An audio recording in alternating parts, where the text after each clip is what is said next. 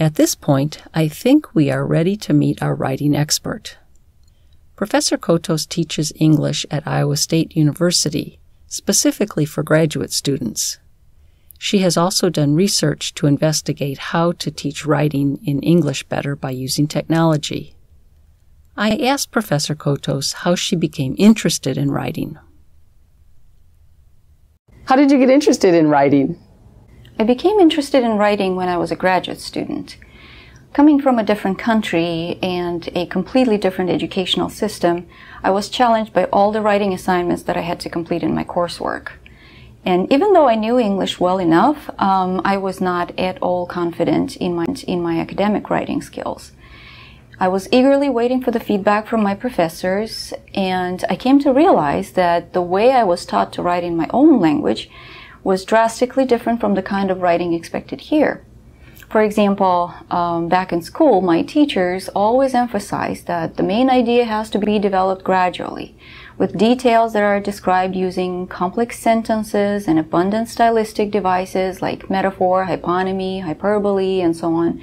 So I learned to write very long, complex sentences and to use flowery language. Well, I came to realize that in English, have completely different expectations. They want to see the main idea at the very beginning, and they expect carefully organized details to support the idea. And I also realized that flowery metaphorical language is not really appropriate in academic writing.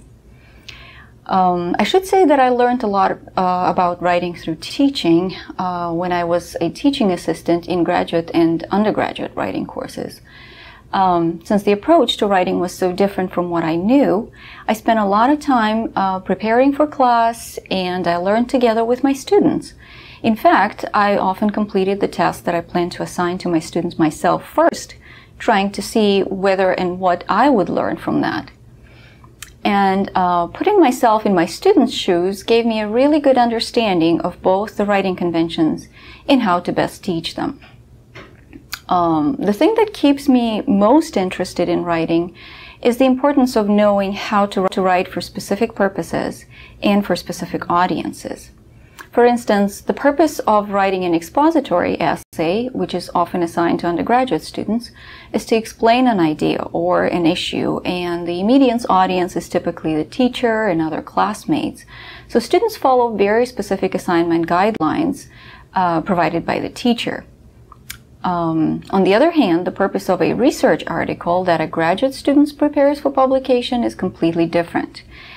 In this case, the audience is a broad disciplinary community who the student doesn't even know. But the members of this disciplinary community have high and very specific expectations of how a research argument should be presented in a journal manuscript. Professor Kotos realized that the way she learned to write in her own language was very different than the way she needs to write when she started writing in English. She noticed that in her own language, they use flowery language, they develop ideas gradually, and they use long, complex sentences. She noticed that in English, this style doesn't work. Professor Kotos thinks that writing is interesting because of the fact that in order to be successful, the writer has to choose the right language depending on the purpose and the audience of the writing. She noticed that there is not one correct way to write in English, but instead there are a lot of choices to be made. And where there are choices, there are interesting things to learn.